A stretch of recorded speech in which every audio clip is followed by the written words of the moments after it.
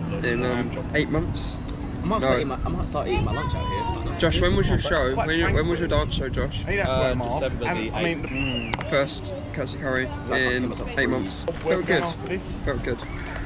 Shopping, maybe? Swish is all in the wrist.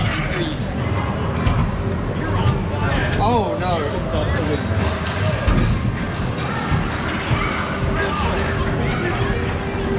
Oh, he's got me there. I lost.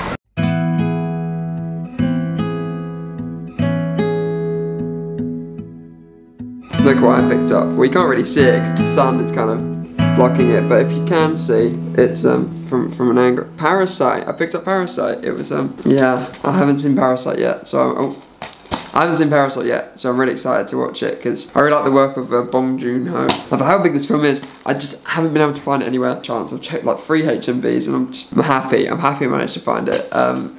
Just got back. I went shopping with some of my friends. We went to a place called Lakeside. If you're by London, you probably know. Pretty cool place. There's some cool stuff there. We played a bit of pool. Oh, but also this coming to post today. Very happy about this. It's the newest edition of National Geographic, and it's probably one of my favourite covers out of the ones I have. It's very cool. I really like getting these in the post. They're nice to read if I have nothing else to do. So yeah, today's been a bit hectic for me. I've kind of been out all day, so I didn't really feel like vlogging too much because it's like one of my final days with some of my friends, and it's getting to the point where I can't really waste time, if that makes sense. Obviously I'm not going to be seeing them for quite a long time, so I want to make the most out of every single day, and therefore I don't want to be vlogging every single second. I'm scared, but excited, like happy, scared, if that's a thing. So I've been thinking about what I can do today because obviously I'm not vlogging, and I thought I would talk about something because slowly lockdown is being restricted and rules and everything is slowly being lifted. Yeah.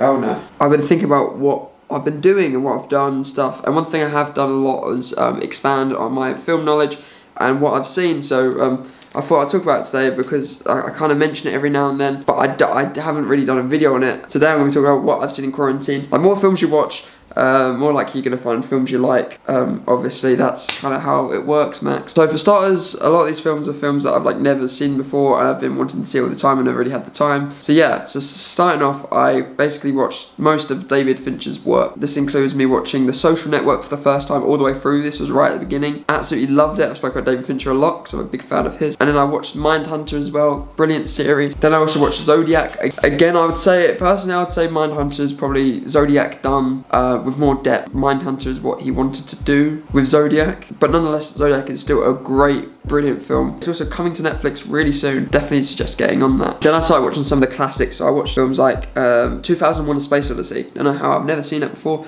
but I watched it in quarantine and I absolutely loved it. It was great. It was such a good time. The effects are out of this world, judging for the year it's made in. This was made way before Star Wars. Like this is, and they've still managed to pull it off. But yeah, I still want to see the rest of Stanley Kubrick's work. I still have Clockwork Orange and Full Metal Jacket, so I still have two quite big ones to watch. Then I watched some of the work of Alfred Hitchcock. So I watched Vertigo. What's an absolutely fantastic film. It's definitely up there with some of the best ever created. It's on Netflix as well, and watch it while you can. A massive film I watched this year, finally, is Apocalypse Now, and it's such a good film. It's so good. Just the scale of it is incredible, and what it means and the performances brought, and there's a story behind it as well. And then I actually watched that very strange double bill I watched Apocalypse Now, and then immediately afterwards I watched Moonrise Kingdom. Very different tones, and it was pretty good actually. Like it kind of made me feel happy. I love Moonrise Kingdom. Strange film, very strange film, but there's nothing wrong with being strange. I'm quite a big fan of Wes Anderson, so I've been rewatching some of his work again. I'm a fan.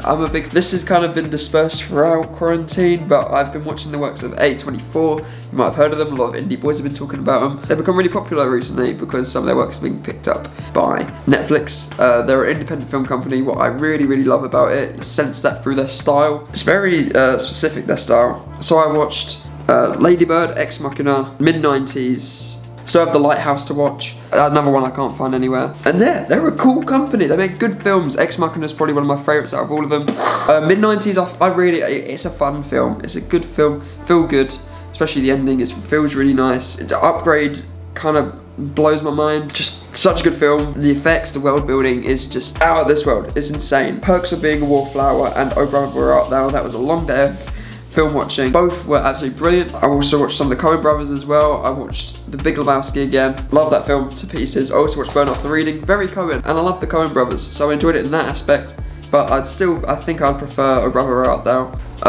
But I'd say probably my favourite out of all of them that I've watched throughout quarantine, I think my favourite is probably Pain and Glory, starring Antonio Banderas. It was also nominated for Best International Film along with Parasite, and Antonio Banderas was also nominated for Best Actor. And I wouldn't be surprised if he won the Oscar for that performance he gave in Pain and Glory. It's just insane, and the ending, it'll have you going. It's such a good film, and it's sad. It's a sad film. I definitely just suggest watching it. And obviously I watched Tenet the other night, if you haven't seen that video. But yeah, I also watched a bunch of other films. Can't really remember. I watched a lot of films during quarantine. But yeah, sorry I didn't really go into depth about each film. I would if I could. And I might do a couple of videos about a certain selection of them. I might mention them in other videos as well. But I just kind of wanted to give an overview of what I've watched and kind of a quick summary, so then you can form your own opinions when you watch it. I definitely think that's a good thing to do, because you know, one person might like one thing and one person might like the opposite thing. It's completely, you know, you can debate about film all you want. But yeah, they're the stuff that I liked and I really enjoyed, and each of them is unique in their own little ways.